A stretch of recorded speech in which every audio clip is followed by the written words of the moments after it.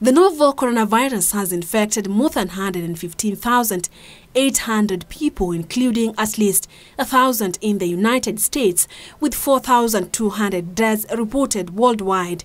UK's Health Minister and Conservative MP Nadine Dorries has become the latest high-profile personality to have been diagnosed with coronavirus. Dorries, who is said to be self-isolating at home, first showed symptoms on Thursday, the same day she attended an event hosted by Prime Minister Boris Johnson. The number of coronavirus cases in the United Kingdom has risen, with a total of 372 cases announced by Wednesday, a rise of 54 from the previous day. Meanwhile, airlines have cut thousands of flights, including to and from Italy, after the country was put on lockdown. All 60 million residents in Italy are facing travel checks, school closures, and bans on public. In the United States, at least 1,000 cases have been reported since the epidemic began. New measures to stop the spread of coronavirus in Spain's significant transmission areas took effect Wednesday, with more than 1.5 million students affected in Madrid alone.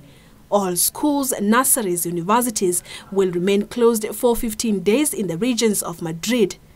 Health officials in Vietnam, Thailand, and other Southeast Asian countries are teaming up with local creative talents to produce public service announcements that urge hand washing, social distancing, and other best practices to combat the deadly virus.